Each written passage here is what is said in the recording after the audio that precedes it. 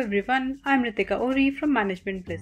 In this video, we will see how to create subtasks in JIRA. We will be starting with a brief introduction to subtasks, followed by a demonstration of subtask creation in JIRA.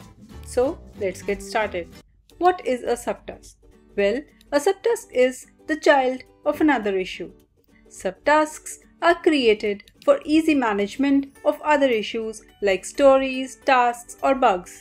Subtasks are technical in nature as they are created for the people working under a particular task. Let's understand with the help of an example. Let's say we have a task coding for wishlist button on the main page. Then the subtasks associated with it could be create a wishlist button on the main menu. Another task could be do the coding for the functionality behind the wishlist button.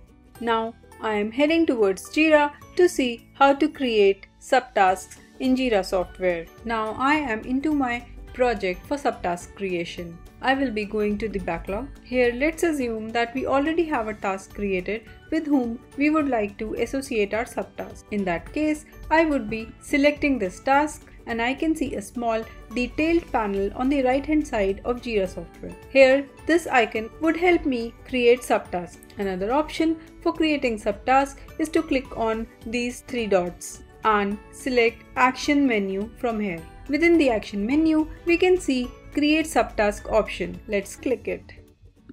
Here, I am going to add the details.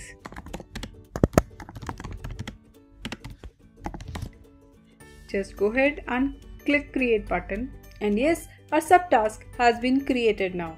Now if I want to open an independent page with this subtask, I can very well go ahead after clicking on the link associated with its subtask ID. It shows me all the details of that subtask as well as I can see with which task is this subtask associated from the links on the top. This link shows the task associated with the particular subtask.